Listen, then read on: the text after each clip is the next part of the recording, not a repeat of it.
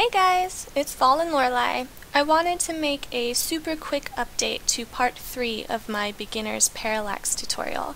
I made that tutorial when MV was still really new. I think it was only out for about a week. And so I just did what was readily available at the time and easy to do. But today I want to show you a much better way to parallax map, much more efficient than before. I'm going to show you how to use a different plugin. This time we're going to use Cow's Ultimate Overlay, which I think is much better, especially for a forest map or a forest scene where you're constantly switching maps. Bind pictures to map is still pretty good for maybe an interior scene. It's really easy to use, but I think Cow's would work a lot better for this. And I'm also going to show you how to make transparent water tiles that you can use again and again for different maps instead of outlining the edges. So let's go ahead and get started. If you remember, I had you guys outline the edges of the water and put them in our overlay layer, like here. Alright, and that works. It's fine, but I'm going to show you a much easier way to do it. You won't even have to outline this anymore, so we can actually get rid of them. We don't need them anymore. When you do get rid of them, though, make sure that you still have whatever is on top of the water. That's still important, like these trees here. Alright, and we already have our rocks and our plants in the overlay layer, but make sure if you have any trees that go on top of the water that they're still in that overlay layer. Okay, but then you can hide the actual outline. Alright, so let's get started with the water first. So what we're going to do is go to File, Open in our Photoshop, find our Tile Sets folder, and we're going to open Outside A1, this one here. Okay, and this is all of our waters. What we're going to do first is go to Image, Duplicate, alright? And it doesn't matter what you call it right now, just press OK. And this has made a duplicate of that image so that we can mess around with this without messing up the original. So you can actually close out of the original. We don't want to touch that. Alright, so here, make sure that your grid is on, alright, and you also want snap on. It just makes things easier. What we're going to do is with our Marquee tool, we're going to highlight this water here that we had been using, and you're going to right click and go to Layer via Cut. This is optional, but it works best for me. Alright, and once that's a new layer, you're going to find your Magic Wand tool, alright, and you're going to put it at a really high tolerance. Right now I have 57, but 55 to 60 should work, and just click any of the grass that you see. And go ahead and zoom in to make sure that you didn't select too much of the rock. You still want the rock in your selection, or outside of your selection. 57 looks like it works pretty well for me. Let's try 55 just to see. 55 is good too. Alright, so with that selected, just press delete, and voila! We have transparent water tiles. Okay? So now we're going to save this. We're going to save for web just because that makes it a smaller file size. And when we're parallax mapping, our file size is going to be huge, so we should save whatever file size we can, right?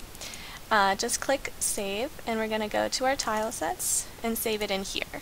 We're going to call it Outside A1 2. And I already have this because I did it earlier, but I'll save it again and I'll replace it just for you guys.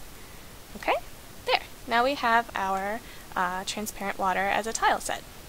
Go to RPG Maker and go to your database, and we're going to make a new, let me delete this, clear it. We're going to make a new tile set just to use our new outside.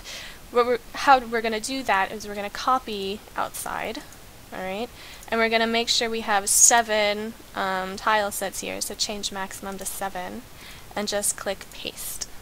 Okay, easy. So now all the settings are the same. You won't have to play with those anymore.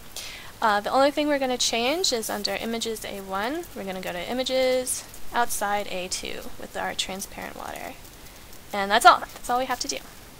Ta-da! Oh, and we should probably change the name of it.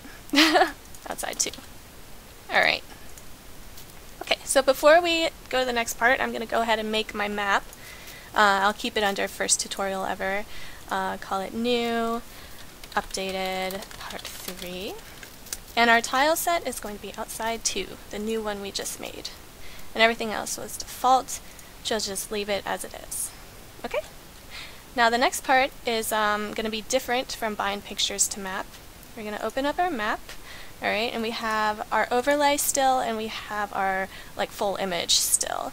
Alright, and hopefully you already have that. If not, just watch along.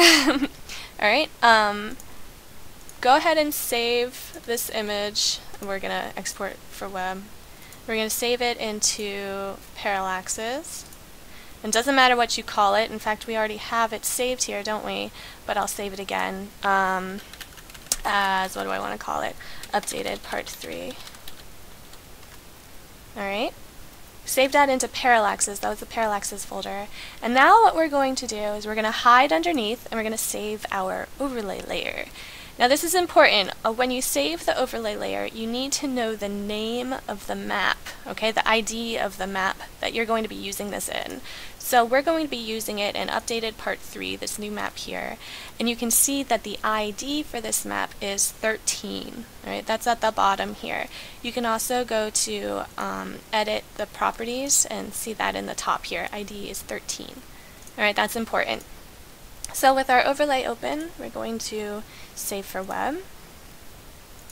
Alright, and we're going to call it something very specific. We're going to be calling it par 13, okay? Par means it's the overlay, like parallax, alright?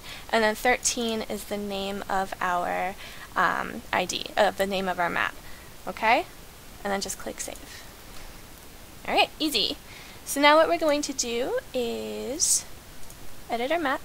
For the parallax background, we're going to put it at updated part 3, or whatever you want to call it. You could also, I'm stupid, we should have named it with an exclamation point at the front. I didn't have to because this map is not going to scroll, but if your map is going to scroll, you need to put an exclamation point at the front. I'm sorry, I didn't do that. Alright, but anyway, click OK, and click OK, and we're good. Now what we're going to do is put in our water. Okay, we have our transparent water here, and we're just going to fill in the water like this. It's a little harder to see, but with practice it gets a lot easier. And we don't really have that much water, so it's fine. And then we can put in our waterfall, like that. And that's it. That's all we had to do. Easy, right? Now what we want to do is put the overlay in our map, because right now it's just the background layer. To do that, you're going to edit your map again, and in the note here, you're going to put into little brackets, par. And that's it. That's all you have to do. And press OK. If you go into Cal's help file, you can see all the different kinds of overlays. You can have ground, power, light, and shadow. We only have the parallax layer. We only have the overlay layer, so that's the only thing we're going to be showing.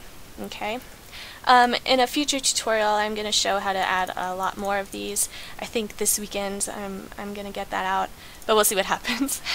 Alright, so just press OK, OK. That's pretty much all we have to do, except for the region restrictions, which I'm still using. I really like the region restrictions. It's so much easier than what I was doing before.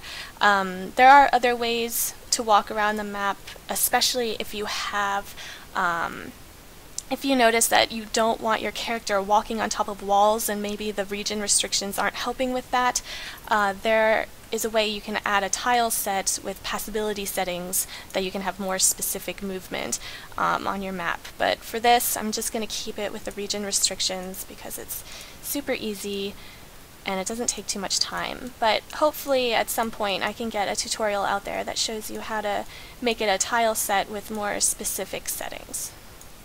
And just to save on time, I'm just going to do that. Alright.